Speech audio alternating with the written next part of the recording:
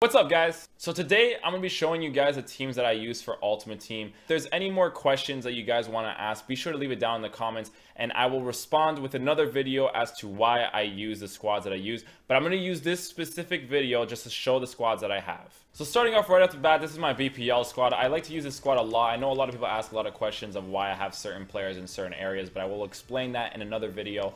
I know that Di Maria is injured because Di Maria always gets injured. It's not like he never does. He always gets injured somehow. But yes, this is the team that I use for my BPL squad. I like it a lot. I love the work rates on the teams. And yeah, I'll explain another video as to why I use this squad as well.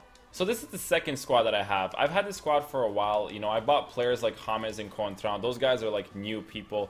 The reason why I bought them is because they have medium work rates, and that kind of makes a huge difference in my team. So that's why I had to buy them. The rest of them I've had for a while. I've replaced Otamendi with Sergio Ramos. I mean, I've replaced Sergio Ramos with Otamendi, sorry. And it's worked out a lot better because Otamendi has medium work rate, so he doesn't push up as much as Sergio Ramos does.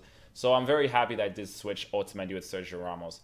My strike force is Lionel Messi, Ronaldo, and Bale. You couldn't ask for anything better, to be honest, because these guys are freaking monsters. I love this team.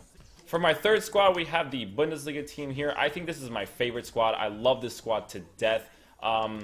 Sooner or later, I can maybe quite possibly make this team a full-colored squad because I know that Robin has a Team of the Year. Royce will get a pink card soon.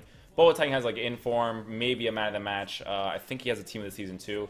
Neuer has plenty of cards as well, so this team can be fully colored. I love this team. If I'm going to suggest a team for you guys to make, that's 4-1-2-2 bracket 2 formation, I would definitely use this formation. This formation is killer. I love using this team. Their work rates are beautiful. The way they play with each other is gorgeous. So I would highly recommend this squad. Now for my fourth squad, it's the squad that I just recently made as well, which is kind of weird because I've hated players like Loic Remy for a long time, and now I really like him. I feel like he makes more of a difference in my squads than Lacazette does, which is really weird. But I love this team to death too, man. Like, this team is really nice. I think their work rates are completely awesome.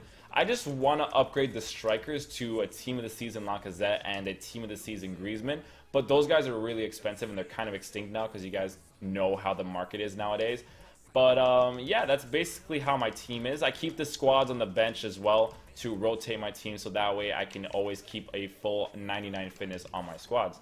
So those are the squads that I use for Ultimate Team. I really enjoy using every squad. I know some of them have kind of like players that, you know, I don't really like that much, but they're still really good. I think it's only in my first hybrid team where I have Contra and James that's a little bit iffy, but they're still really solid players. So those are the squads that I use. I know that you guys have been asking a lot for a video like this, so here it is. Here you go. So that's pretty much for this video. If you guys enjoyed it, please drop a thumbs up on it, and I will see you guys later for a video or a stream. Peace.